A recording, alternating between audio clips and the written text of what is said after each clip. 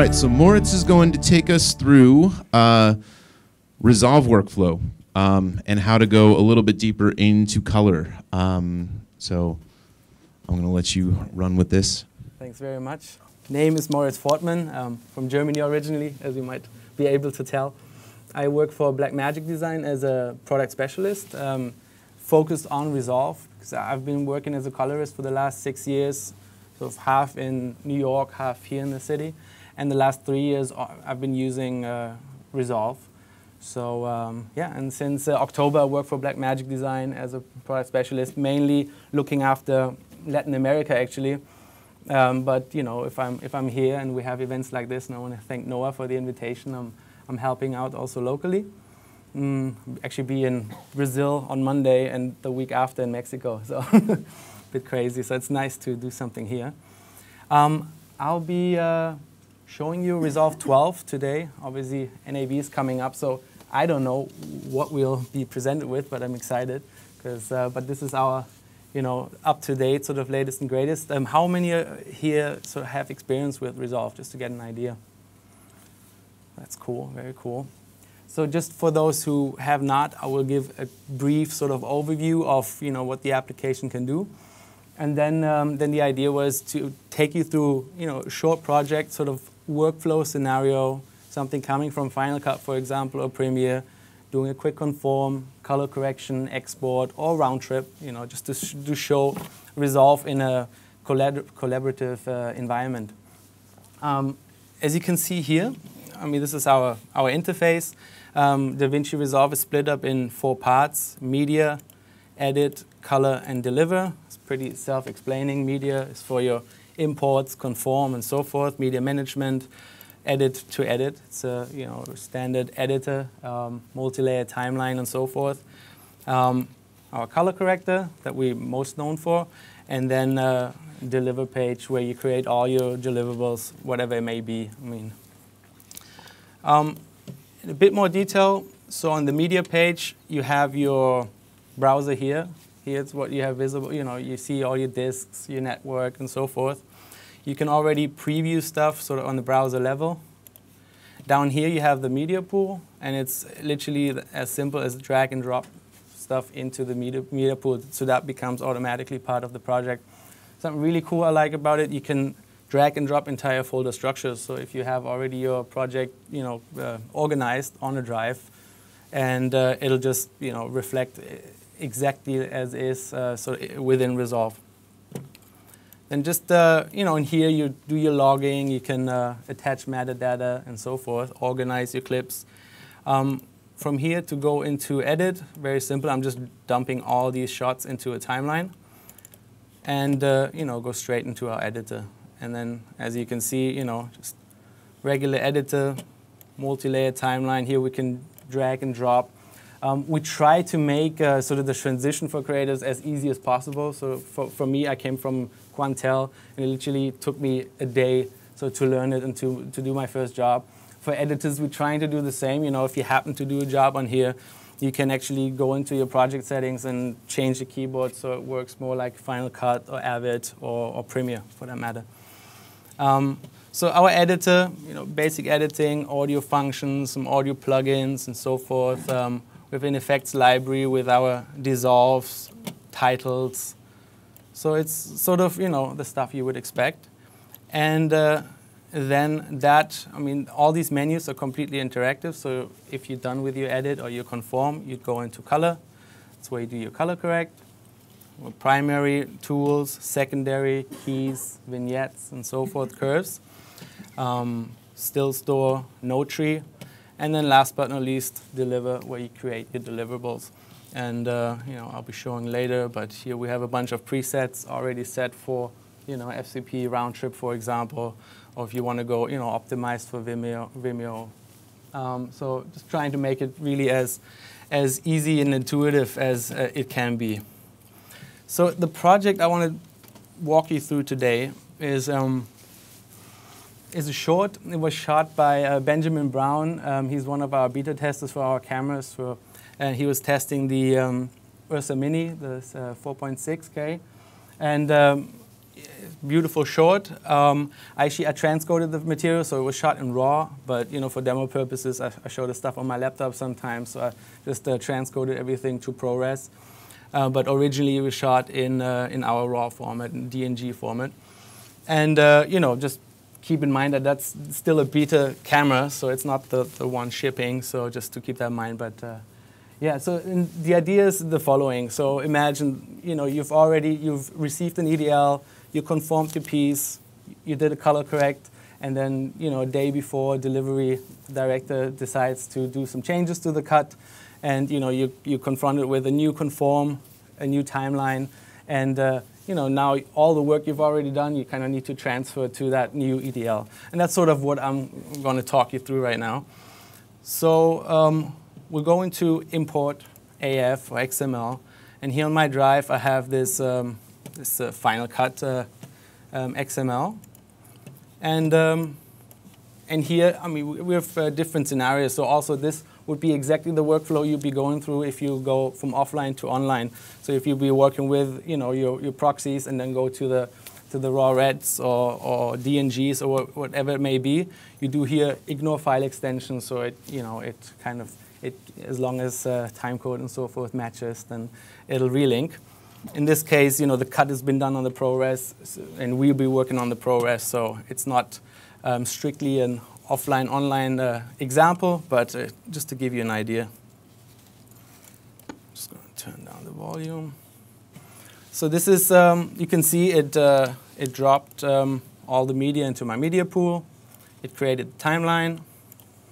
And we can now, go into our editor and play this back. You can see it's still ungraded. It's, yeah, ungraded still, exactly.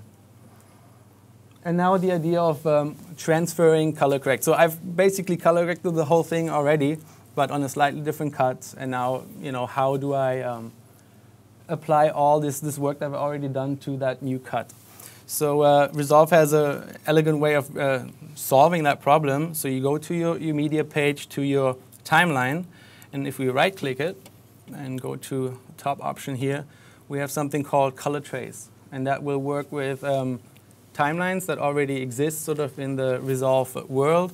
It'll also work with color decision lists, for example. So it's not only within Resolve, but also translates to other formats like the CDL.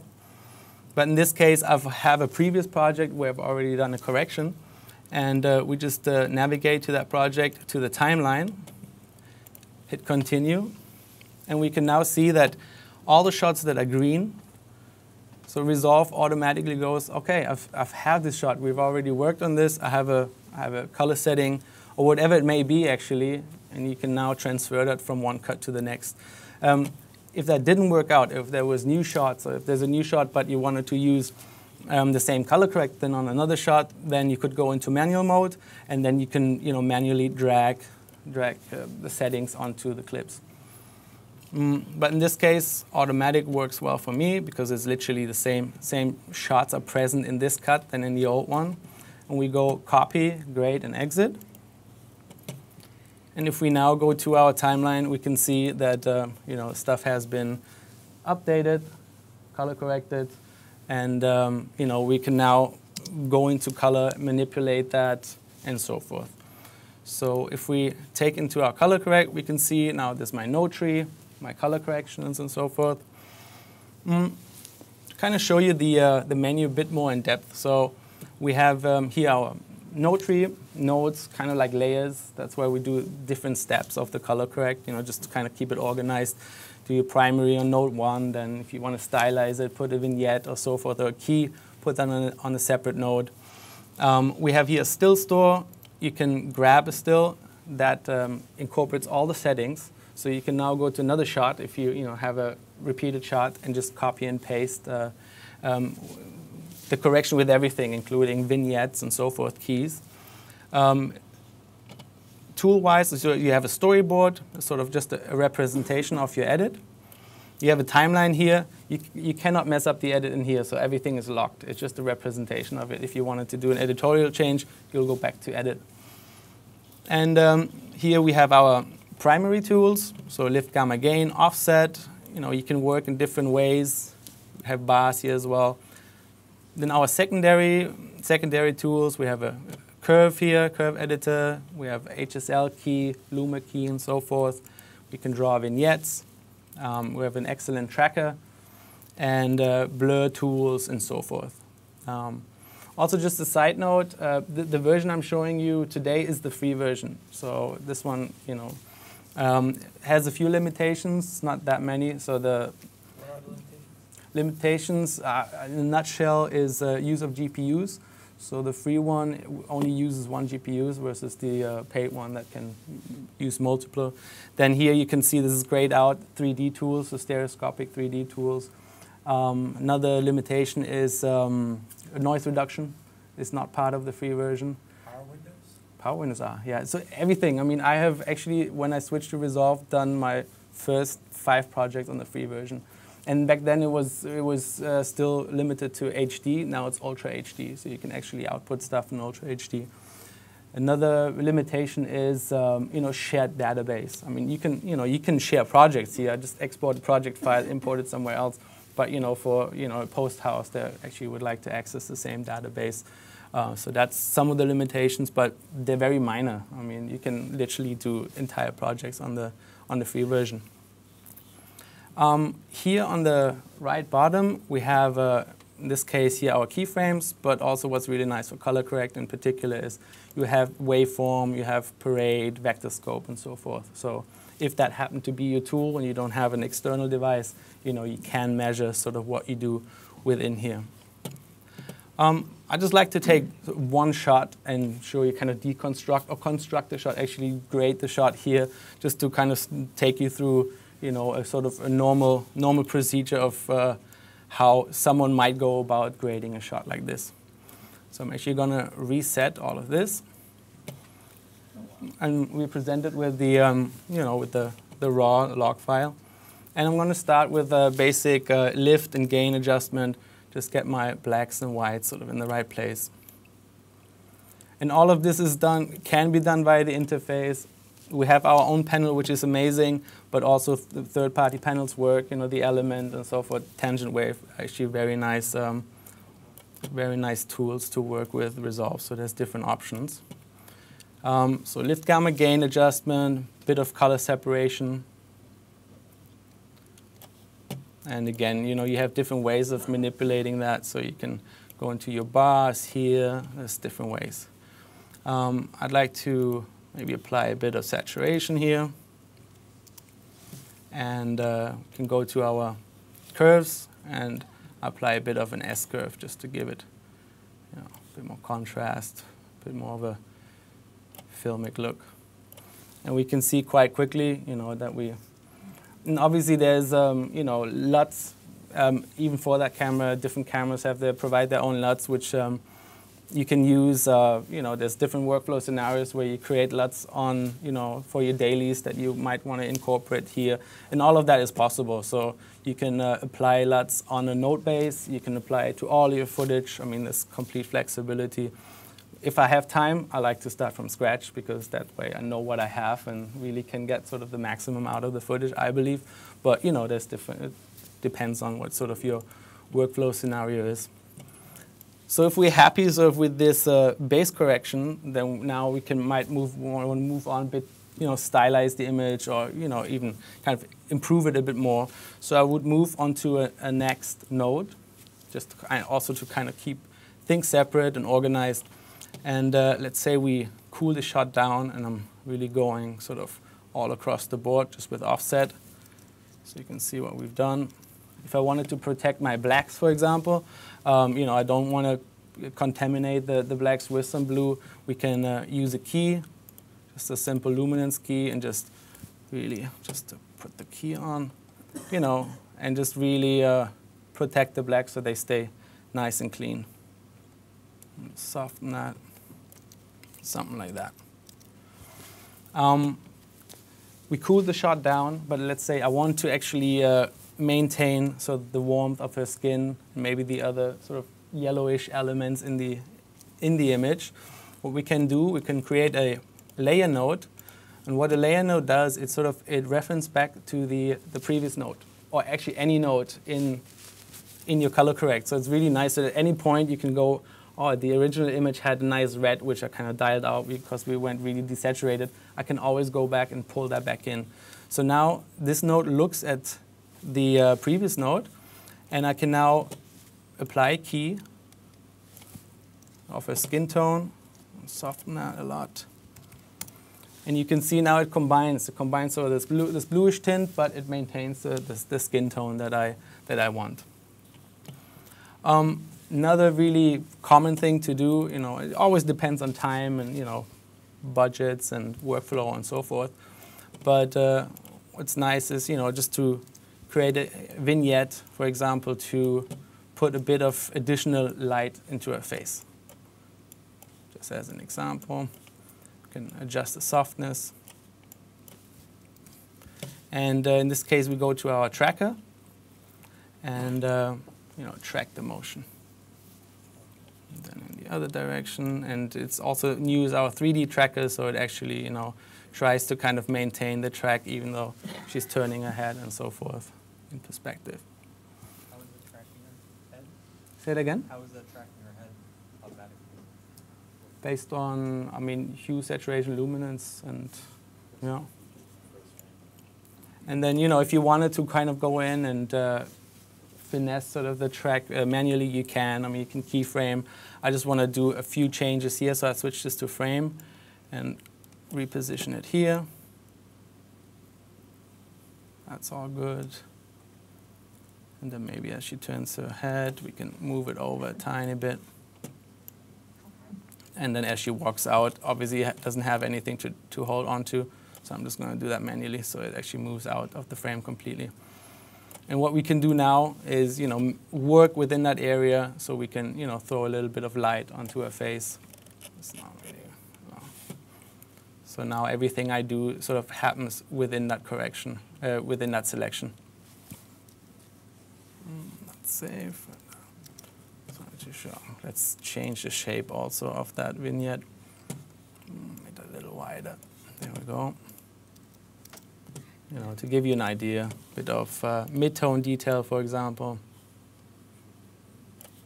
And maybe not as bright. You're not setting keyframes when you change the shape, like it's got the track, and then you manipulate on top of it and say, until you set a keyframe, it'll just stay that. Exactly. Shape. Okay, cool. And you have different ways. Within that tracker, so if I switch that to frame, that's almost its own set of keyframes. And if you then wanted to go in and yet manipulate it even more, you can go into your keyframes here on the right-hand side and, and do a layer-based or node-based keyframing. And then to finish off that shot, we can maybe just apply an overall vignette, often done. Just kind of, again, give it a bit more filmic look. We can just darken down the edges a bit and apply some defocus, for example. So you can see something like that, very subtle. And we have 2 minutes. Okay, yeah, we're almost done. And a bit of defocus. And there you go. You have your vignette. Only other thing I was actually about to show is versions. You're with a client and they ask you, can you change this, can you change that, and then you end up with tons of versions, how to organize them.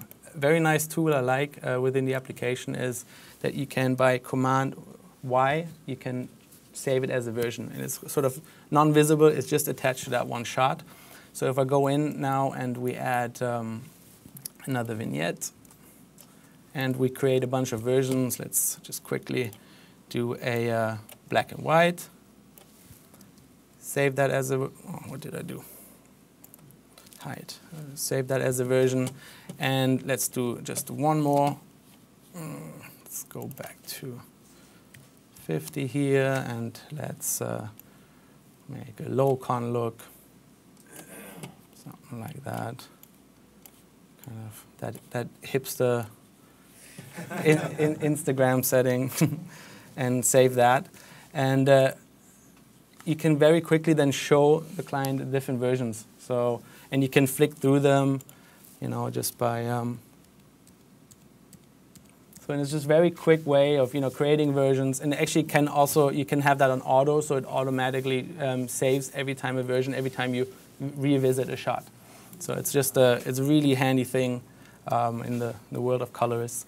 And then last but not least, you're happy with your final film. You move on to the deliver page, and that's where you decide on where to go from here. So we have here a little drop-down menu which has a bunch of presets that you can choose. Round trip, it would export new ProReses if you wanted to finish it in Final Cut, for example, or Avid, and you just load those settings, applies them here, and then add to render queue and export. I mean, this kind of stuff is very similar in multiple applications. What I like here, you still have sort of access to your editor in the export menu. So if you only wanted to export a selection, you just hit in and out, and yeah, that's sort of it. Any questions? Definitely. So when you round trip and bring back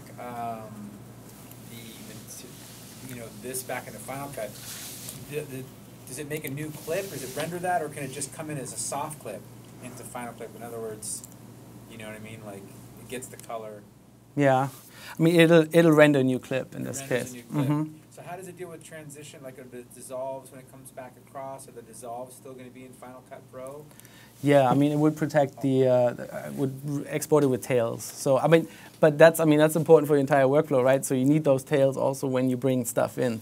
So, it's like if you're like XML, you come XML one way, you come back. Or if you have a multicam, obviously you're going to be. If you take a multicam and you go out of Final Cut X, you go into here, you do your business. I want to keep editing. Now all of a sudden you're coming back with just a flattened clip.